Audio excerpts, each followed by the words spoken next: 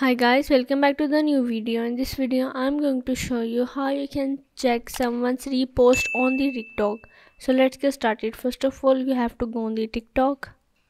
Once you are in here, you have to select the video which you want to see as a repost. Here is the option of the share. You have to click on it.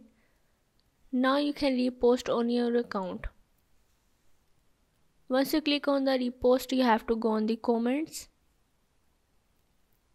And here, as you can see, here is the video has been reposted.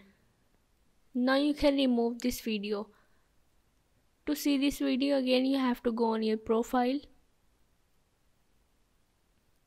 Click on these three bars, go on the settings and privacy. Here you have to scroll down. Here is the option of the watch history. You have to click on it. Now here you can see your repost video. So yeah, this is how you can check someone's repost on the TikTok.